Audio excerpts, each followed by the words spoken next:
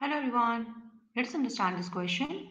The question says, choose the correct statement from the following. Option A says gametes are involved in asexual reproduction. Option B is bacteria reproduce asexually by budding.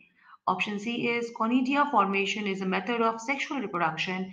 And my option D says yeast reproduce by budding. So let's look at the question. The question is asking us to select the correct statement from the following. So if we look at all these statements, what kind of explanation we can have? Let's see. The yeast reproduce by budding.